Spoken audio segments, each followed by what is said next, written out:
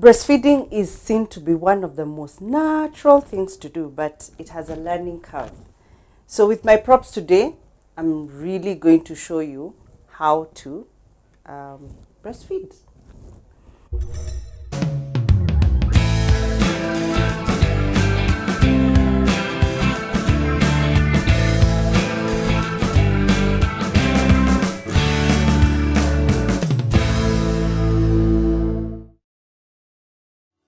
The best way to breastfeed is to start by preparing yourself for breastfeeding before you actually get to breastfeed your baby. And how do you do that? Let's talk about the breast first. So a mommy's breast or a woman's breast starts to prepare as soon as she gets pregnant. So if you like cut a breast of, okay, not really cut, but well, cross section, a breast of a woman who's not pregnant, a woman who's pregnant, and a woman who's breastfeeding, you'll notice that they are very different inside. We have hundreds of thousands of milk ducts. Those are little pockets where milk is stored. So when you get pregnant, those pockets rise up and start to prepare themselves to fill with milk eventually. You form a lot of fat around the breast just to cover and protect the breast, and that's usually one of the ways many women get to know they're pregnant, because their breasts become bigger and they start to become very sensitive because of that change. And that whole preparation goes on in pregnancy, such that by 28 weeks of pregnancy, and sometimes earlier for some women, if a baby is born, the woman's breast will actually produce milk. But how do you get there? How do you make sure that you have the right breast, or that your breast will be able to produce milk for your baby? First and foremost, you need to keep the skin around your breast moisturized, and the skin around your nipple. The nipple is the outer part, the sharper part, and you have a darker part around the nipple, which is called the areola.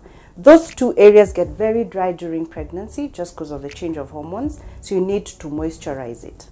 If it gets dry, one of the reasons, or one of the ways you'll tell it's very dry, you'll see some little white lines around it, and that shows you that it's dry. So moisturize it once or twice a day.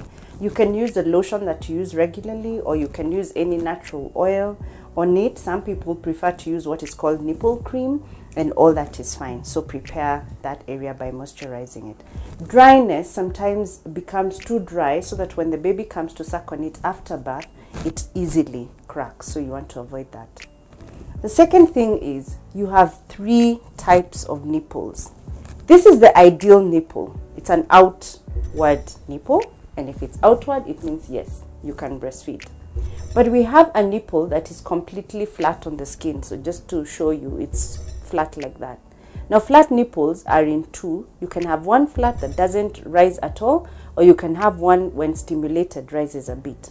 If you have a flat nipple, try to tickle it and see if it will rise up, because once it rises up, then yes, you have a good nipple. The third kind of nipple is inverted. That one is really difficult to rise up. It mostly will need surgery to actually get out. But it doesn't mean that when you have a flat nipple or an inverted nipple, just because they are not upright, you are doomed to breastfeeding.